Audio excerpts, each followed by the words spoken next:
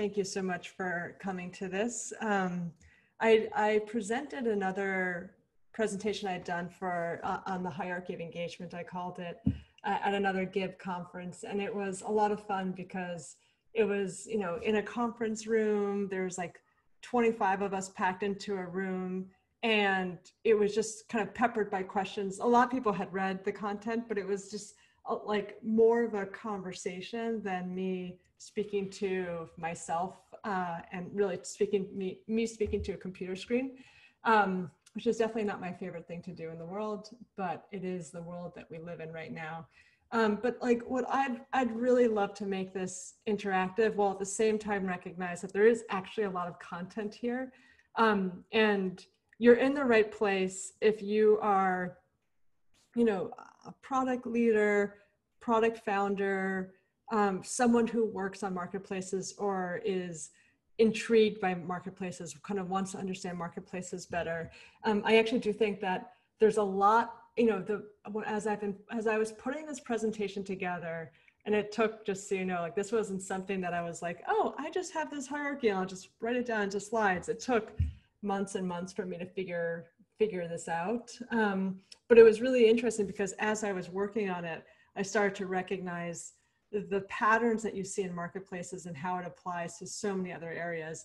My partners who focus on open source companies talked about open source. I think of it as user generated content. There's so much applicability. And so I think it could be useful to anybody, but at the same time, like it's definitely a framework to think about how to win if you're building a marketplace. And so you're in the right place if that's something that's interesting to you. But so I'm gonna dive in. Please, interrupt me if you have questions. Again, I will try to go fast, and so I can get through things, but so that I can have time for questions. Okay, so marketplaces, why are they incredible? They're incredible because you get to a place where you've got a business that is really profitable and has strong network effects, so that that's how you build real equity value, real enduring value. But as everybody knows, they are one of the hardest things to build because you're basically building two businesses at the same time and using them to create the solution for each other. You have the business for the supply side and the business for the demand side, and you're literally creating two products at the same time and then using those two to come together and solve each other's problems. And so very, very difficult. And so the question that I think about a lot is, how do you maximize your chances of getting to that place where you've won? I'll skip this, but a lot of marketplace experience, a lot of institutional experience. I benchmark on marketplaces. And for me, it's both, as a board member, investor, and then also operator, where, Pinterest, which is where I led product for the discovery team, is a UGC site, but it is a marketplace where you've got content, which is the supply and the people who bring that supply in, and then the viewers, which is the demand side. So, and I'm apologize for the pace, but I just want to make sure we get time for questions. So there, this is the hierarchy, and there's basically three levels that we're going to talk about. The first is the focus. The second then is tipping the marketplace, and the third is dominating, which is becoming number one by a wide margin. But really the core insight behind this marketplace is that, or this hierarchy, is that if you kind of think of domination, which is the goal, you want to be number one by a wide margin, that's when you build the business that I described before. In order to get that, you actually have to start from that goal of domination and then work backwards from there to figure out what your strategy is to get to that point. And so if you want to dominate the market, you want to be number one by a wide margin, you have to tip the market towards you. And so I'll talk about what that means, how to tip the market. And if you want to tip the market, then it means you have to be so much better than any substitute. And the only way you can do that is by being just laser focused on a constrained problem. And so let's start with that focus. So, you know, everybody, like one of the things that is really difficult about marketplaces, and everybody talks about this, is like solving the chicken or the egg problem. You know, how do you get the supply side? If you don't have the demand side, how do you get the demand side if there's no supply? And there's a lot of great content written there, like by, you know, the practitioners, the operators. And so I won't get into how to actually do this, but the mistake I see a lot of founders do is that they are incredible at these tactics. You know, they get transactions going, they come in and the numbers are going up and to the right. But the miss here, and again, if you start from the goal of domination and work backwards, is that your goal isn't to grow transactions. And actually, if you optimize for growing transactions, it'll take you away from your ability to get to that dominant number one position. And really what your goal is to grow transactions that make your buyers and sellers, but particularly your buyers, like with the marketplace, you need supply, yes, but like it really is about the value proposition for the buy side almost all the time.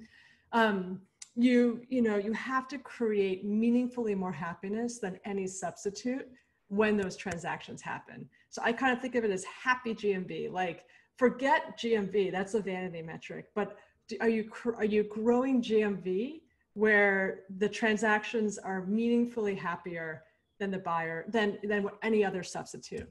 And I'm just gonna give a few examples just to articulate why I think GMV itself is a vanity metric and why focusing on this kind of happiness concept will focus you in the right directions. So obviously a case study near and dear to our heart, Sarah, Bernard, would appreciate that, like as a New Yorker, you know, taxis, like I'll admit when Uber first came out, I was like, that sounds like a San Francisco idea, but it'll never work in New York City. But, you know, what did Uber do?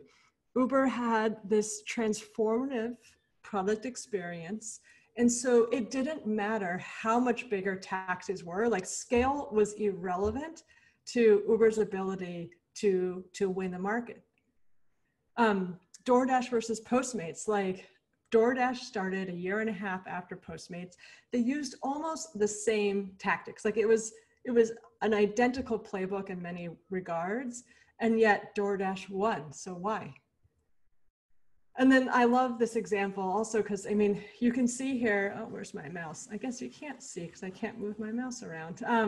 But there's 100, like if you do a search on eBay for Nike sneakers, and I just did this recently, there were almost 170,000 results for Nike sneakers. So the scale of eBay in sneakers is massive. And yet GOAT has become the category leader. So why? They all won because it's really irrelevant to the buyer how happy you make them versus, you know, it's irrelevant to the buyer how big you are. Like it just doesn't matter. What matters to a buyer when they come into your marketplace is, and then actually consummate a transaction, is how much happier you make them versus any substitute. And when I say happy, it's kind of this encapsulation of the entire experience you have end to end. So the efficiency and the strength of the match, the economics that you have, the trust, you know, how easy is the experience overall. And so the process, and this will always be your job when you're building a marketplace, is this relentless pursuit of exceeding expectations in order to create happiness. And I say it's a relentless pursuit, and it's about expectations. And this is, you know, Bezos talks about this, which is that, you know, consumers our expectations of what the floor is of an experience is constantly rising. And so this is, you know, you obviously want to leapfrog whatever the incumbents provide in terms of the experience itself. But as I'll get into later, you can't rest on your laurels. It's a constant pursuit. And so to do this, you have to focus. And like, you know, what I think of is like everybody wants to build a big company, but if you start by trying to boil the ocean, you're going to try to be everything for everyone, and you're never really going to create something great. And so instead what you want to do is you focus on a thimble, you focus on this like white hot center of a problem where you can really nail the value proposition relative to any other substitute. DoorDash went after restaurants in the Bay Area suburbs. Like no one else was focused on there. The best way to become number one is to have no competition, right? Or really sucky competition. So they went after the suburbs. It was underappreciated. There was, the competition was barely anything because it wasn't actually economic to provide the service there. But it let them just nail the value proposition for a group of people who were like starved in the desert for delivery. While Postmates, on the other hand, went after big GMV. They went after San Francisco, so much bigger potential GMV than any of the suburbs, but there was a lot of competition. And they went after a lot of different categories. So they really diffused their focus across cafes, restaurants, retailers. Like I remember the Apple Store and bicycles and Starbucks, like all these things. And they were in this constant battle then across all the competition that they had. Think about how much easier it is for DoorDash to be like 10x better than any substitute when there's really no delivery whatsoever in the suburbs versus Postmates, where their execution was just going to have to be like 1,000x better than DoorDash's because there was so much competition that they were already facing in San Francisco. I can keep on going, but feel free to raise your hand or the second thing then is that, if you're okay, focus, Goat went after this overlooked, underappreciated, vulnerable vertical on eBay, which is secondhand sneakers. Uber going after black cars. And so you're focused, and then you want to use, like, there's always an orientation towards supply side acquisition in marketplaces.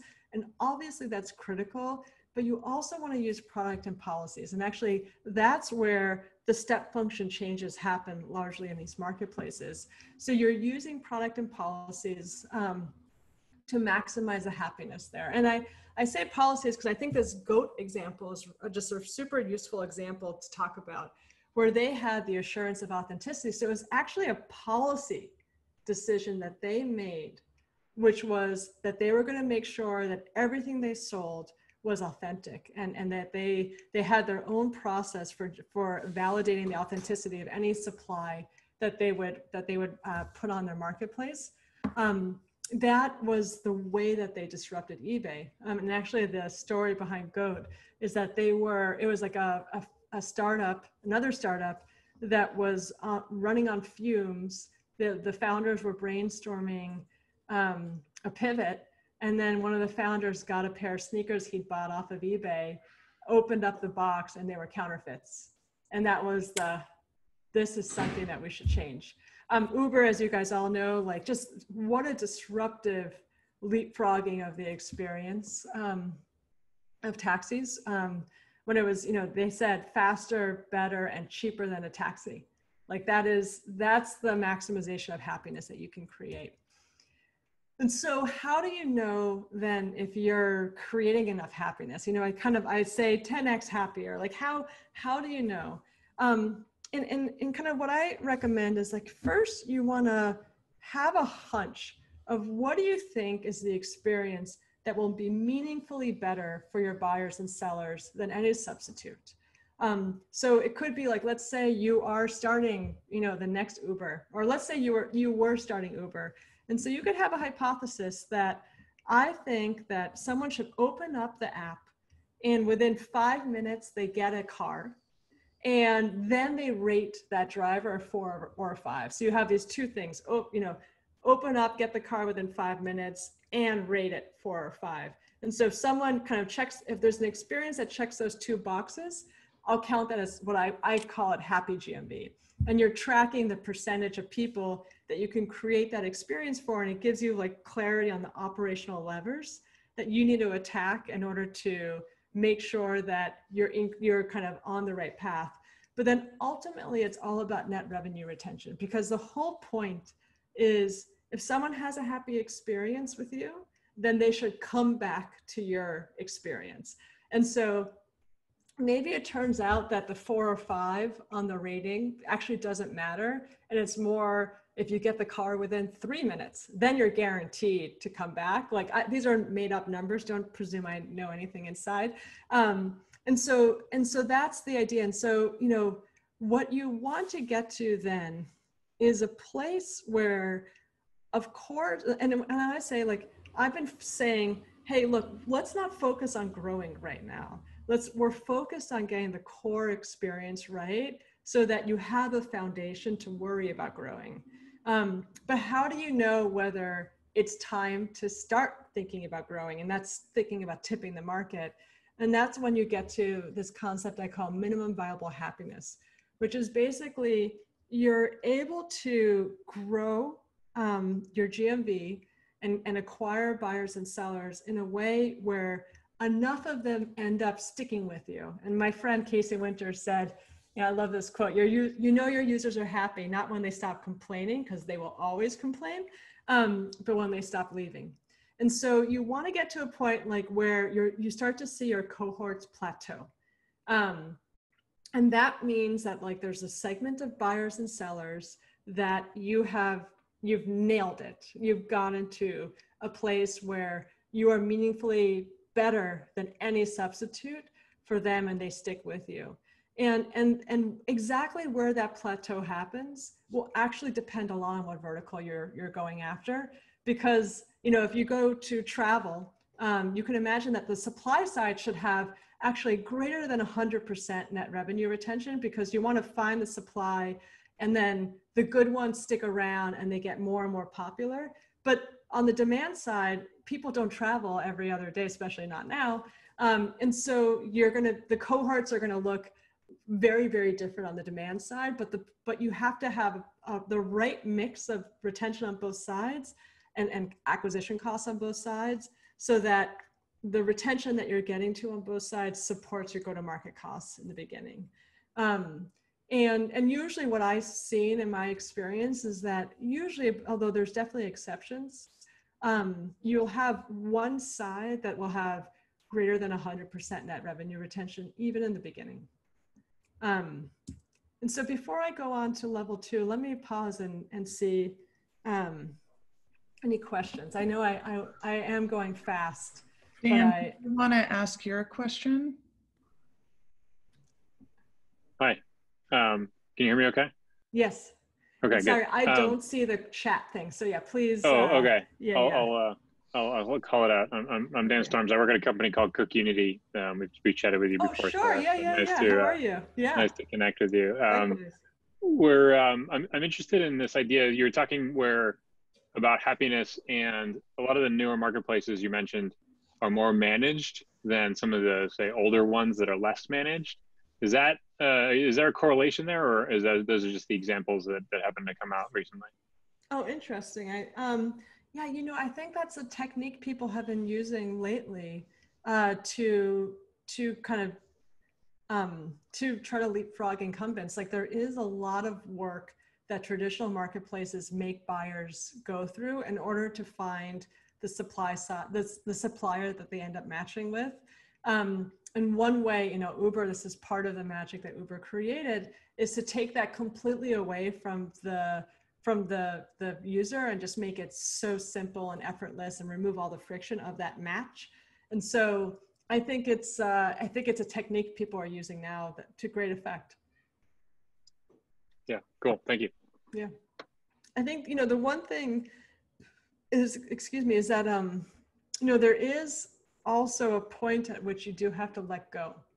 And I think that's different for, you know, there's managed as I see a lot of companies that think of themselves as marketplaces, but there's so much management of the supply that they end up feeling more like an e-commerce company than an actual marketplace. And so there is a spectrum just to be aware of, because it is always, how do you have more leverage on the buy side and the sell side over time, so the network effect really kicks in. Any other questions? Okay. All Oh, sorry, I have a quick question. Please.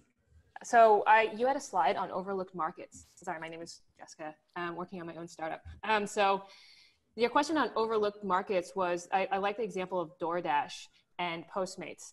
And you mentioned DoorDash went after the suburbs that was starving for supply and this service.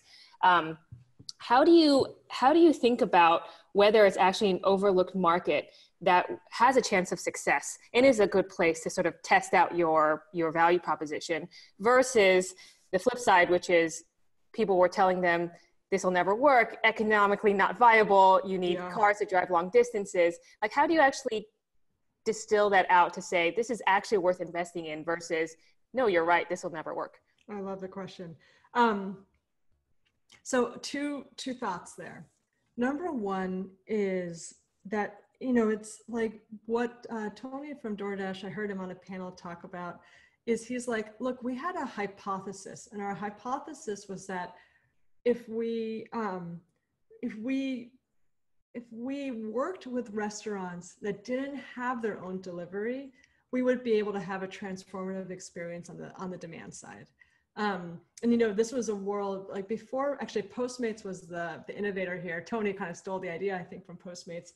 But the idea was that if you there was a lot of food delivery, Grubhub being the incumbent, but they only really worked with restaurants that had their own delivery vehicle, their own delivery fleet. And so you had this constraint to the supply side.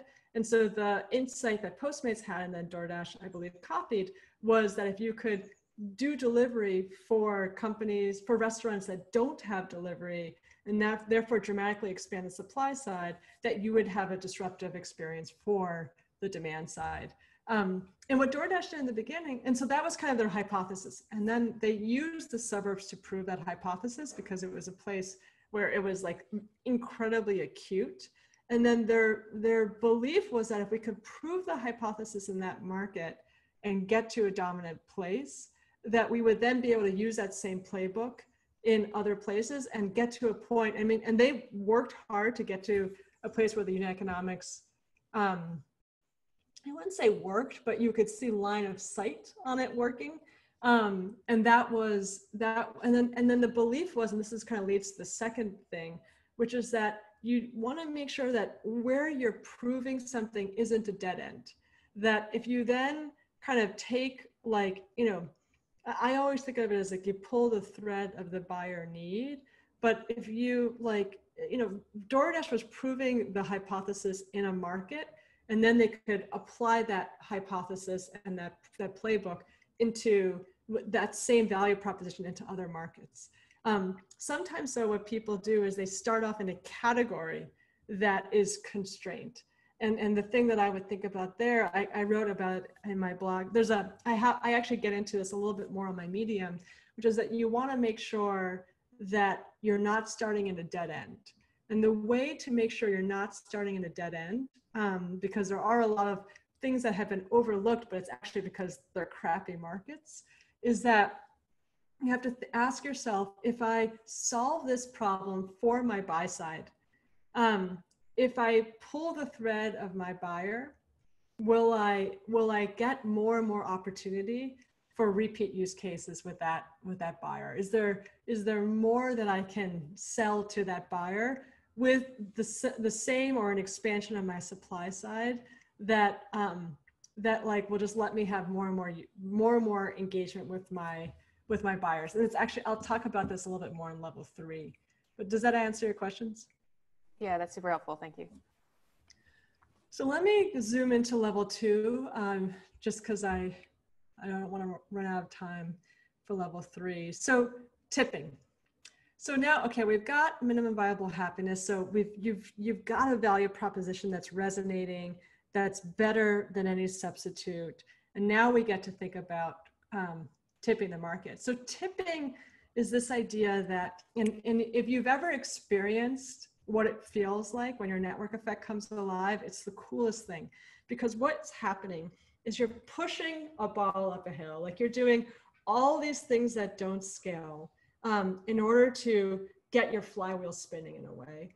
And then all of a sudden stuff, the ball really, it does feel like it goes over the other side, where it just starts to get easier. And all of a sudden you see two things that happen, which is first, you start to see that your existing cohorts are retaining better. And what I mean is like they're like starting to do more transactions. The new cohorts, if you compare them against older cohorts, are actually more engaged, doing more transactions, they're more valuable. But then the real sign is that you start to see organic demand for your product from both the buy side and the supply side. And so if it used to be that like you were, you had some organic growth, but really most of your buyers and sellers were coming to you through paid channels, then all of a sudden what you start to see is that the organic growth of your marketplace is growing and growing as a percentage of total acquisition, and that's happening just because you've become so obviously the best choice.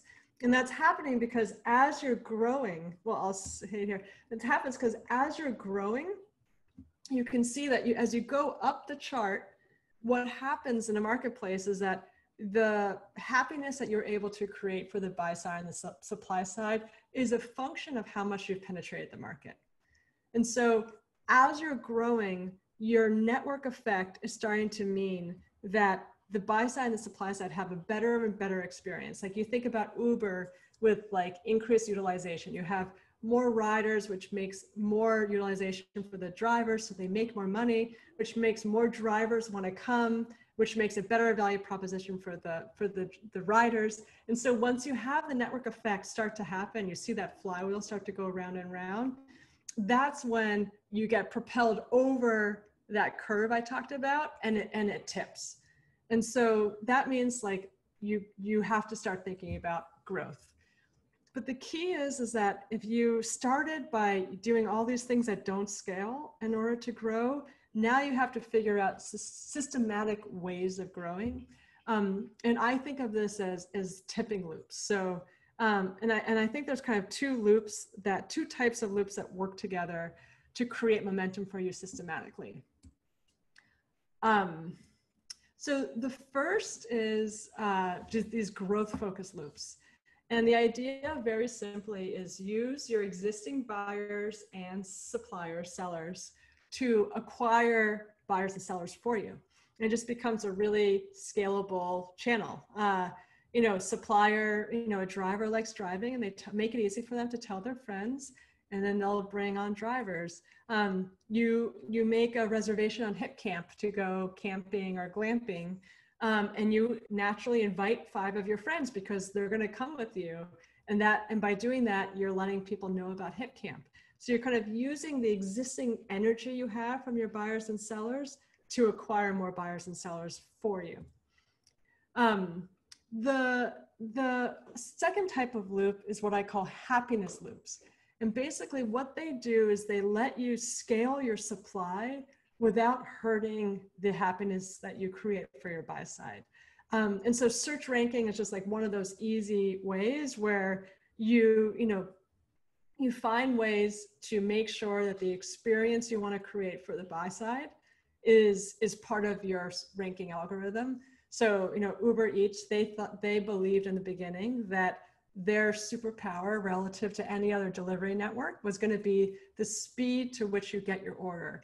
And so they reinforced that expectation and value in the search ranking, which leads to this experience of, buyers getting their food faster on Uber Eats, because even the restaurants that they would choose were biased towards ones that would perform that experience.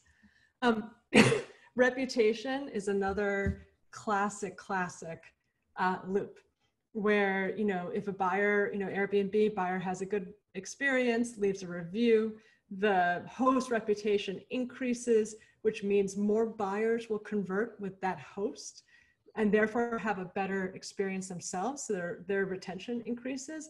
And you actually, like, one interesting thing with this loop is that the point is to churn the bad supply.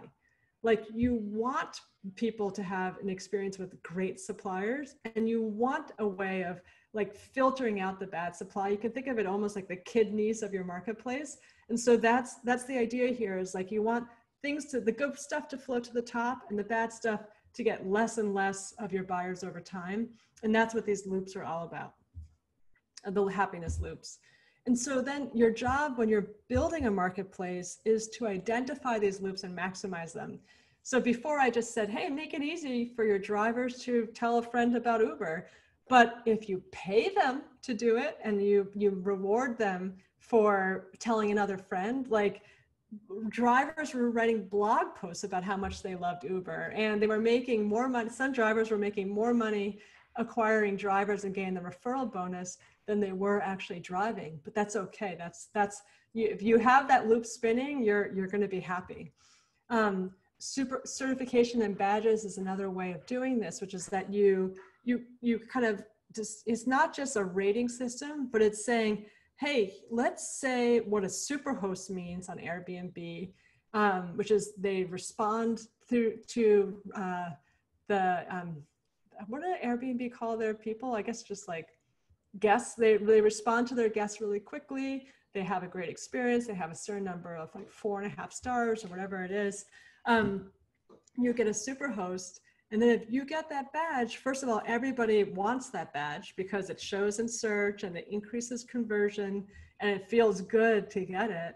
And then they have higher conversion rates and the travelers get a better experience. So it's a way for Airbnb to really superpower this reputation loop. And so, you're kind of focused on these loops, like identifying them, enabling them, maximizing them. But then you also want to always be looking for ways to reduce friction that you have in any transaction so that the loops kind of can spin faster and faster. It's almost, think about removing friction as a way of greasing the skids of your loops. And so like I forgot the guy's name from Cook's Unity asked this question about managed marketplaces. It's one of the ways people remove friction in this, this first thing on the right side. How hard is it to find and choose a match?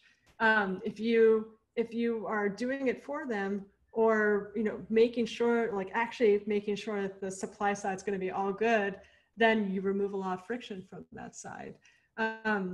There's just so many places where people have friction, and it's a constant process of removing that friction, because the less friction you have, the happier everybody will be. So one of the questions I got was like, how do you know if the marketplaces that you're going after is overlooked? I didn't want to go into this part yet, but now I get to talk about it.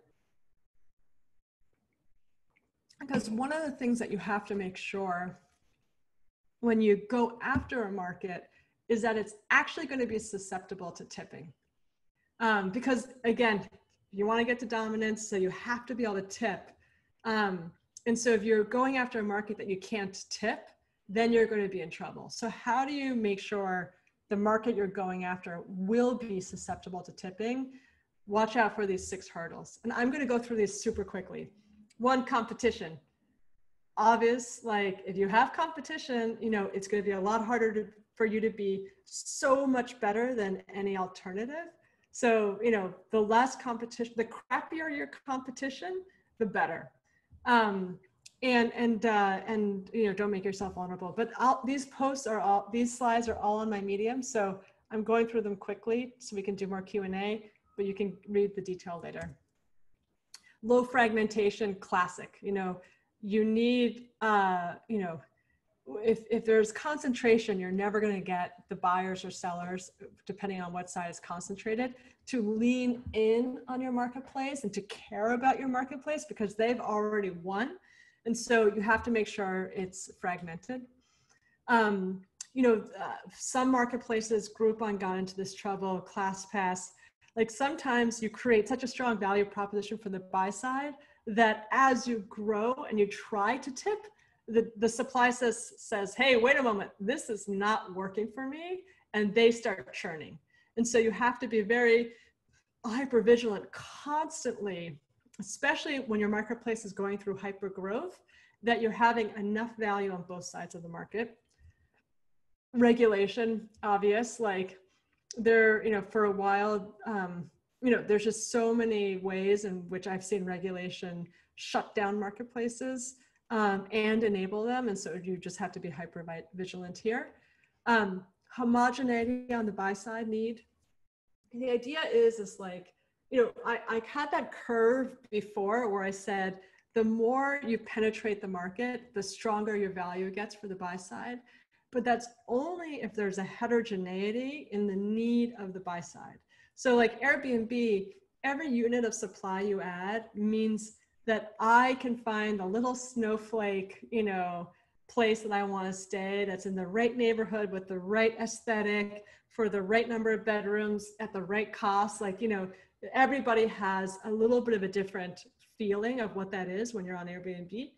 But like when you're on Mechanical Turk, the whole point is that it's a commoditized labor pool. And so once you get to like 5% of that labor pool, there's no need for you to add any incremental unit of supply because the value proposition to the buy side's already satiated, which means that they never win the market. It's very easy for another marketplace with this type of value proposition to get up and running. And so they never tip the market. This is one of the things that my partner Bill talks about a lot, which is that there's a lot of marketplaces that aggregate supply, but never actually corner the buy side. And what I mean by corner is like, if, there's like ZocDoc, Thumbtack, there's a lot of marketplaces where the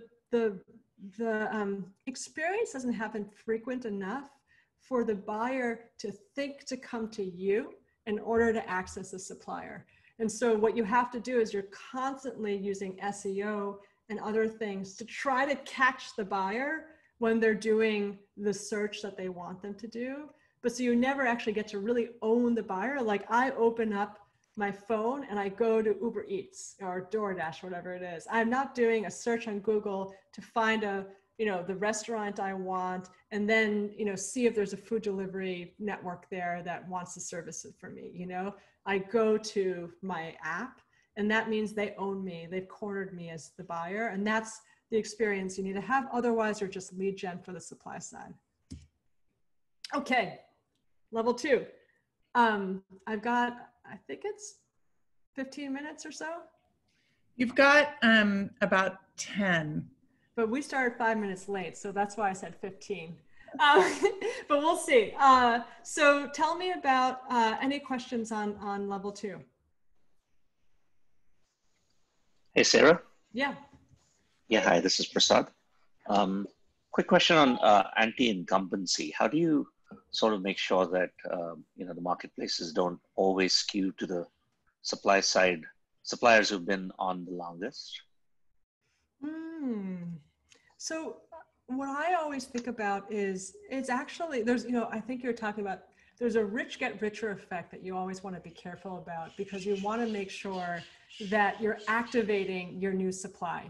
So like, it's much easier for a buyer to work with a supplier that already has reviews than it is for them to work with a supplier who's never been reviewed and activate that supplier and then review them, because there's just a lot of, it's just obvious, like an unknown or a known quantity. And at the same time, like there is something to be said about the experience with a known quantity is going to be better for the buyer.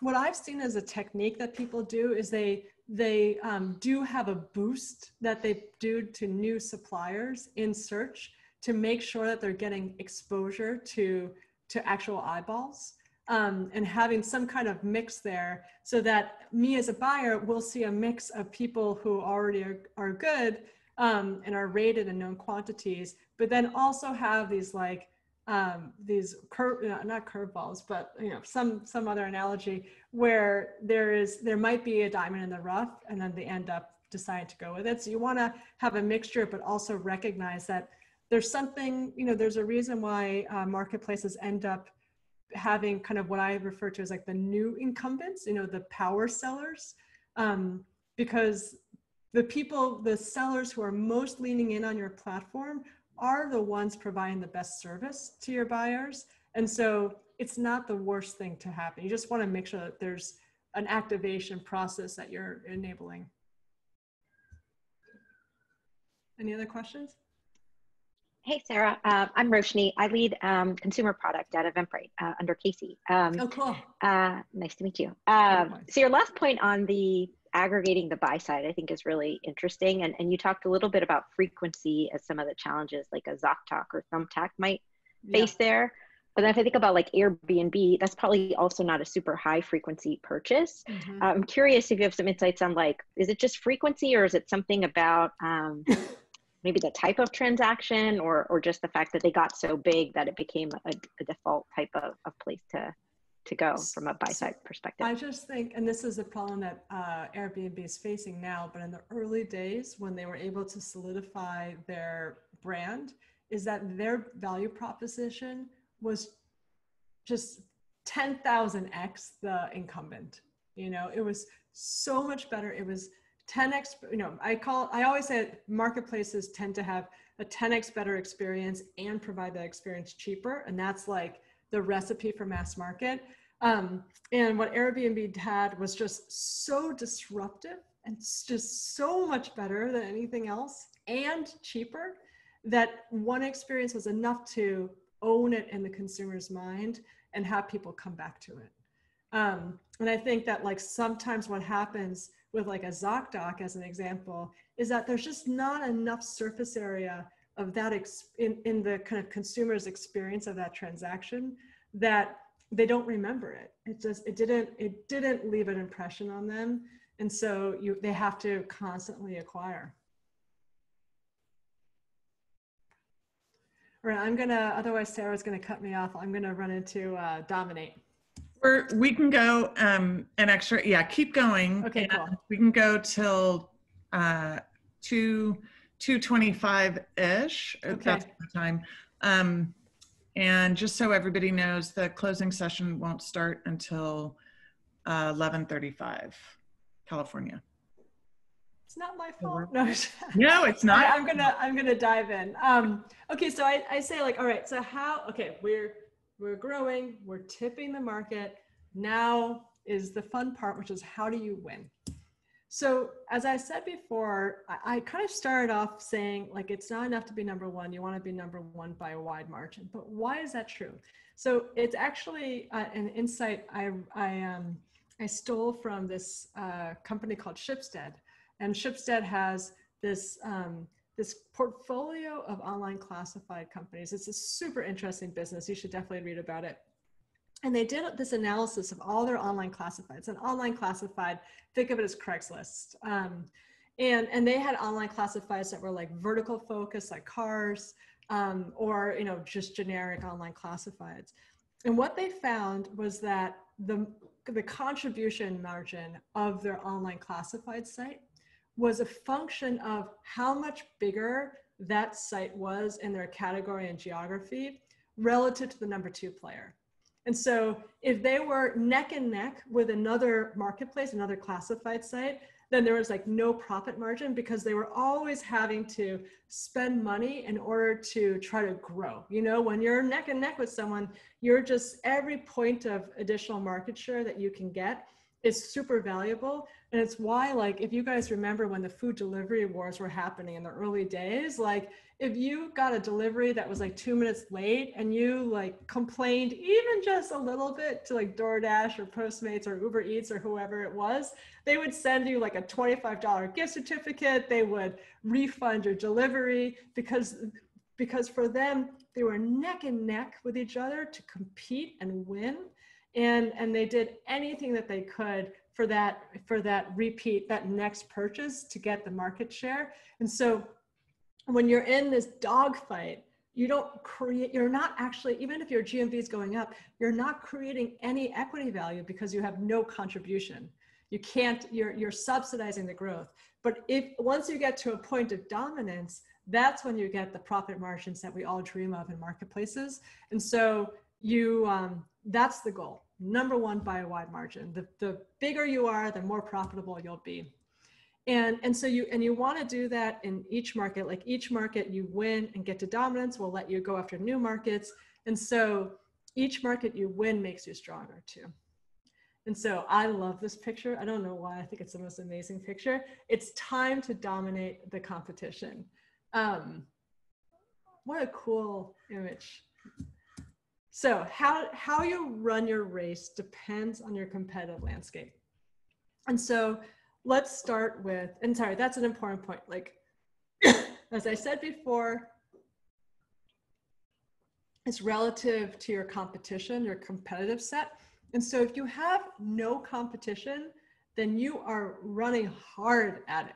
You are first, go slow to go fast, get your playbook right. Like Grubhub actually in the early days, I think took 3 years to get their playbook right in Chicago before growing into other cities. And they were very careful. But once you nail your playbook, which is the level 1 and level 2 actions that you took, you want to just get that marketplace, those loops spinning in as many cities as you can handle, because you're doing the land grab. And then in parallel, what you're doing is you're looking to expand the use case for the buy side, to find more repeat usage. And so, Uber went from black car to Uber X to pool. They kept on expanding. Then they had scooters, but they kept on expanding the use cases that they solve for to get more repeat usage, more share of wallet. Airbnb, very similar. The warning scenario that I always talk about, there was a period of time when Etsy was actually about to go public. They started to chase GMV. And what that looked like was that they actually started to let anything onto the marketplace. They had all this mass manufactured stuff from China and Turkey and other countries, and it completely degraded the trust that they had created with their buyers and sellers, because it was supposed to be, their brand stood for handcrafted, one-of-a-kind goods. And then all of a sudden there was all this crap on Etsy. I fought a lot of it at Pinterest. I was sending them angry emails all the time about all the crap. And they actually ended up firing their CEO, bringing on someone new who cleaned things up, because they really lost themselves for a while. And now it's just an unbelievable runaway company. When there is competition, what I always tell founders is don't try to take on more cities if you're not already 2x your largest competitor in your core. And so if you're not 2x, then you got to keep focused or cut your losses. So Postmates is my example here. Those guys went, they were just super aggressive going after GMV. They went after, San Francisco, but then it was DC and New York City and all these cities. And at the end of the day, most of the value that they created was LA. And any dollar that they put into New York City, for example, was a complete and utter waste of money. It was incinerating money. And actually, it's worse than incinerating money, because it's not just that you put $100 into New York City and it created no value. It's that $100 should have gone to Los Angeles, as an example, to increase the lead that Postmates had over DoorDash in LA. And so you have to be thinking of it as like an investor would, which is, if for every dollar I have, how do I maximize the ROI of that dollar? And you put it into the place where you most have the highest probability of domination. And if you don't have a chance, then don't have an ego about it and move out of the city. If you are greater than 2x your largest competitor in your core, then you could basically do that land grab playbook that I talked about, but instead of it being 100% towards land grab, you're focused towards land grab, but don't forget that the competition's coming after you, and make sure that you're still extending your lead in your core market.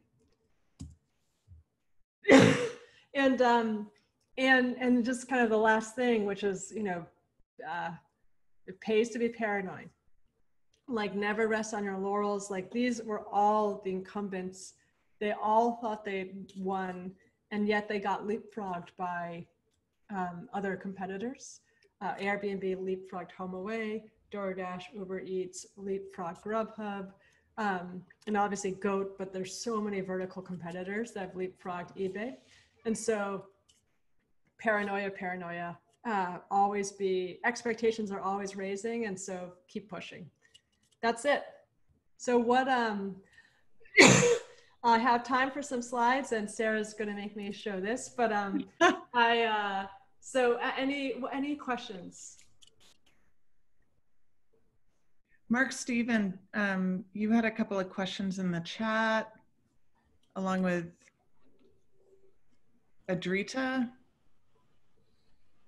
Yeah. So my question, you gave an example, and maybe you kind of answered this, of Goat versus eBay. Well, really that's, eBay is much larger, but it's many, many different verticals, right? And so when you're talking about being a factor different, and I'm thinking this in my own company because I focus on career and product, right? And our competitors are Indeed and LinkedIn, right? The big people. And so like do you need to be 2x better than eBay in your vertical? Like, do we need to be 2x better than LinkedIn and Indeed in our vertical? How does that work? Yeah, I mean, it's always like, oh, so first of all, 2x ain't gonna cut it. Okay. You gotta be a lot better than 2x.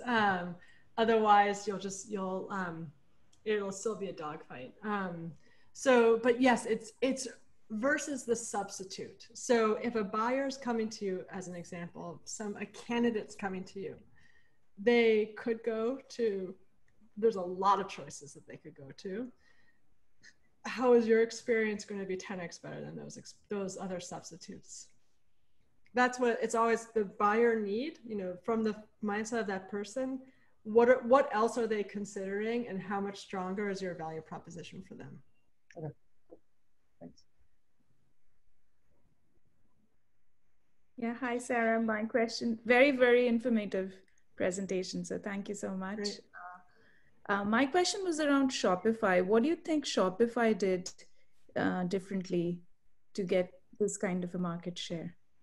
Well, so Shopify, what they did is, I was just thinking about this. So, one of the things that you see, so Shopify, let's start with, is that it's not a marketplace, it's a SaaS company, but it's absolutely relevant here, because what Shopify did is, if you think about it as like supply side and the demand side, the supply side was e-commerce software. And the demand side was people who wanted access to, who wanted to start their own online store. But the problem was that the existing incumbents on the supply side were these really crappy software products that had a lot of friction. And what Shopify did was that they democratized the supply side. They made it so much easier for someone to start a store, that it meant that if you had to have like super high interest and motivation to start the store and ability, that suddenly it was so much easier. And so it dramatically increased the demand side that could start a store. And that was a disruptive experience to the market. And then they kept on making it easier and more powerful on the supply side, which was their product, to make it, just so much better than any alternative. So we need to cut it off and head to the main stage. Sarah, this was fantastic. And thank you, everybody, and sorry about the late start. Thank you, everybody, and thanks for the questions. Please fill out your survey, and we will pass all the feedback along. Yeah, and I really would welcome what's, this is, I think, the second time I've presented this to a group. So anything that's not clear or clear, let me know.